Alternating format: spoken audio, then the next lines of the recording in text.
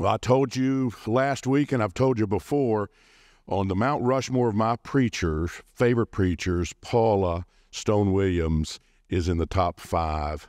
And I told her, I said, just feel at home here. You want to work on new material, do whatever you want to do. And she is going to speak, and I'm so honored. Would you give a warm round of applause to our guest speaker today, Paula Stone Williams.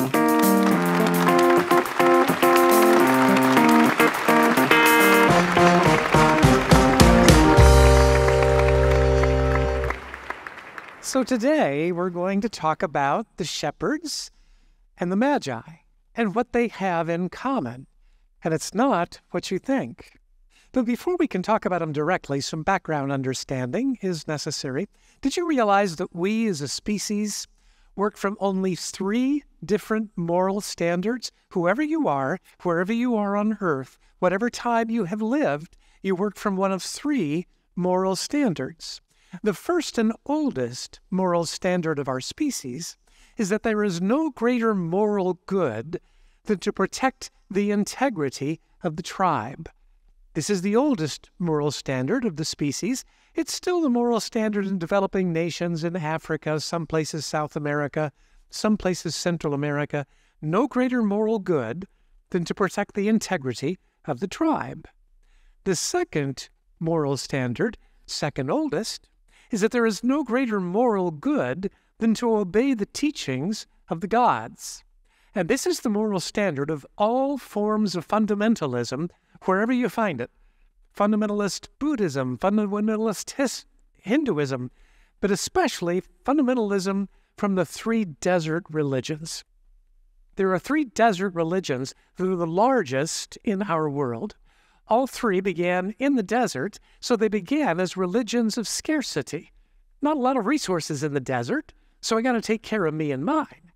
So all of them were religions where you're either in or out, and everything was focused on those who were in. Now you can contrast the 3 desert religions with, let's say, Native American religions or Pacific Islander religions. They don't have much in common, because Native American and Pacific Islander religions came from places of abundance. So they are religions of abundance. But the desert religions began as religions of scarcity, and here's the bad news. In their fundamentalist forms, they remain religions of scarcity. Got to take care of our own. Everybody else is bad. So in Israel, that's the most conservative of the people of Israel, the most conservative Jewish people, and yes, they are the hawks who are the most involved and unfortunately the most dangerous when it comes to the Palestinians and Hamas. We see them in a small part of the world, in Israel, maybe in New York among the Hasidim. This is how it expresses itself in fundamentalist Judaism. Fundamentalist Islam is in the Middle East, and you see huge fights within fundamentalist Islam between the Sunnis and the Shiites. Those stories are legendary for centuries. And here in the United States, it's primarily fundamentalist Christianity. Evangelical Christianity works from the moral standard that there is no greater moral good than to obey the teachings of the gods as we interpret them. And that those interpretations should be forced on all people, not just those who hold to that particular religion. So these are the first 2 moral standards, and philosopher anthropologist by the name of René Girard kind of got interested in seeing what happened among those people who held those standards. And he discovered in both of those moral standards, people freely gave their freedom away to the leaders of the tribe or to the leaders of the religion. And so Girard, who died just a couple of years ago, became obsessed with studying what were the leaders of those tribes and the leaders of those religions all about. And he discovered that, no surprise here, that those people, once they were in positions of power, did not want to give up that power. They wanted to retain the power that they had, and they decided the best way to do that, took eons to figure this out, but they decided the best way to do that was to create enemies within the camp. Oh, they're right here among us. Terrible, awful people, and I am the only one who can identify them. So yes, you could move on to a different leader, but then that new leader will not be able to identify all the terrible, awful people who are in our midst. I am the only one who can identify them. I am the only one who can move them along and keep you safe. So this is what developed over the eons, whether in the realm of religion or in the realm of tribes. Those in power figured out the best way to stay in power was to create scapegoats. So one of the worst examples of it in tribal life would be the Third Reich and Hitler making scapegoats of the Jewish people, exterminating them. I'm the only one who can identify who the problem is. It's the Jews, and they must be exterminated. And in the United States, how is it expressed among the religious? Their current enemy of choice is transgender people. 2019, 25 anti-transgender laws were introduced in state legislatures.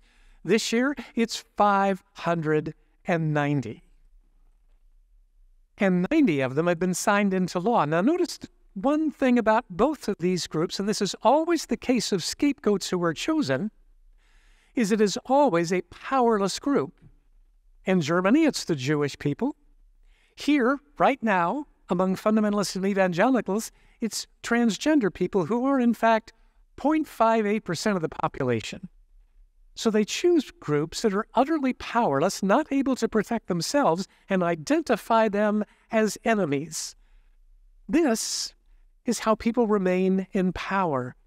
Kind of fascinating to the work. He wrote about it in his book called Violence and the Sacred, and he called it all mimetic theory. So he said this is true whether you're talking about fundamentalist Christians in America or whether you're talking about the Third Reich. It's true of all power meta-narratives. What is a power meta-narrative? First of all, what's a meta-narrative? A meta-narrative is a big, giant story that explains the meaning of life. Paula Stone Williams lives in Boulder, Colorado. That's a narrative. Paula Stone Williams lives in Boulder, Colorado, and is here to save you from hell. That is a meta-narrative. A big, giant story that sets someone up as the leader who solves all the problems. So he studies all of these different cultures, all of these different religions, and he finds in all of these meta-narratives, they're all power meta-narratives. They are all the story written by the victor, the story written by the oppressor, the story written by those who are more powerful, he said, except one meta-narrative. In the history of our species, only one, just one, is not a power meta-narrative. He said, what's really weird is this is a meta-narrative that was born out of not the oppressor, but the oppressed. Born out of not the victor, but the victim. Born out not of those who won, but of those who lost. It's a meta-narrative that says the least shall be the greatest, and the greatest will be the servants of all. It is, in fact, he discovered the Jesus meta-narrative. Now, this was not enough to cause him to become a Christian because he said, not the religion that developed out of the Jesus meta-narrative. That's just one more power meta-narrative. But if we could get back to the teachings of that one victim, of that one oppressed man, of that one person who said, it's being servants of all, that meta-narrative, he says, could give hope to the species, the Jesus meta-narrative. And the difference of that meta-narrative is shot through from the very beginning of the life of Jesus. Who are the first group that arrives after the birth of Jesus? It's the shepherds. There was no one in Hebrew culture who had less power than a shepherd. They were the lowest of the low, the poorest of the poor. They were the ones with no real hope of anything ever getting better. And they are the ones invited to the birth of Jesus. A major shift from any other kinds of meta-narratives, right away saying it is in fact the oppressed. It is in fact the victim. It is in fact the loser who we invite to the table of hope, to the work that will develop out of this infant that lies in this manger. But then there's a second group that also is invited early in the life of Jesus. It's the Magi. Now, wait a minute. The Magi, people call them kings. They weren't kings, but they were men of great power from Persia, Zoroastrians and Zoroastrian leaders. And you say, well, they had a lot of power. Well, actually, they did, but it was a particular kind of power. They were astrologers, and in their culture, astrology was greatly respected, but astrology then wasn't what astrology is now. Astrology then was focused on the power of the individual. Now, remember, two moral standards. One, there's no greater moral good than to protect the integrity of the tribe. Second moral standard, there's no greater moral good than to obey the teachings of the gods. In both of these moral standards, you give up your personal freedom and hand it over to someone else, to religious leaders, to the priests in the Catholic Church. Hand it over to those, take away your own freedom. But these teachers taught that every individual is free to choose for themselves. Their teaching was radically different from any other teaching then in existence because it was a teaching focused on the individual, the freedom of the individual, the integrity of the individual, and the possibilities of the individual. So why were they invited there early on? Because that is the message Jesus would bring. Think about all the great teachings of Jesus. They are all focused on us as individuals working together to create a greater world. But they're focused on us as individuals. So just take a look at the very beginning of the Sermon on the Mount and take a look at the Beatitudes. And we'll just take a look at three of them just to kind of give us an example of this. So the first Beatitude is, "Blessed are the poor in spirit, for they will inherit the kingdom of heaven." But that term poor in spirit is actually a single word that is poorly translated here. It's a word that in common usage was always translated by the single word confused. So yes, how this actually should be translated is, "Blessed are the confused, for they will inherit the kingdom of heaven." I reckon that means I'm going to inherit the kingdom of heaven because I spend most of my life confused. There was a second understanding to that particular Greek word, and it was not confused, but it was curious. I like that too. Blessed are the curious, for they will inherit the kingdom of heaven. He's not talking about blessed are those who have the answers. He's talking about blessed are those who know what the questions are and are willing to ask the right questions. Blessed are those people. Then he says, blessed are those who mourn, for they will be comforted. That's another specific word. Those who mourn the specific nature of their own sin. He's basically saying, blessed are those who are very self-aware, who are able to look in the mirror and don't always like what they see, for they will be comforted. You know, all of us have what I call abiding shadows. You know, the problem that you had that got you in trouble when you were 18, and then also got you in trouble when you were 38, and also got you in trouble when you were 58, it's also going to get you in trouble when you're 88. We all have these abiding shadows that are, in fact, the problem in our lives that we just can't get a hold of. No matter how hard we try, we still find these abiding shadows surfacing and bringing grief into our lives, and it's very frustrating. We all have them. You might well know what yours is. I know what mine is. It's usually the opposite side of one of your strengths, the shadow side of one of your strengths. So one of my abiding shadows is I have a tendency to open my mouth when it really should stay shut.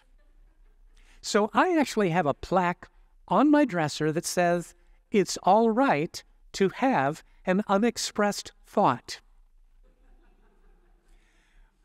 I have a difficult time pausing, waiting, and virtually always throughout my life, if I'm going to get myself in trouble, it's by saying something that would be better left unsaid. So our abiding shadows, these things, we're not really ever going to get rid of them.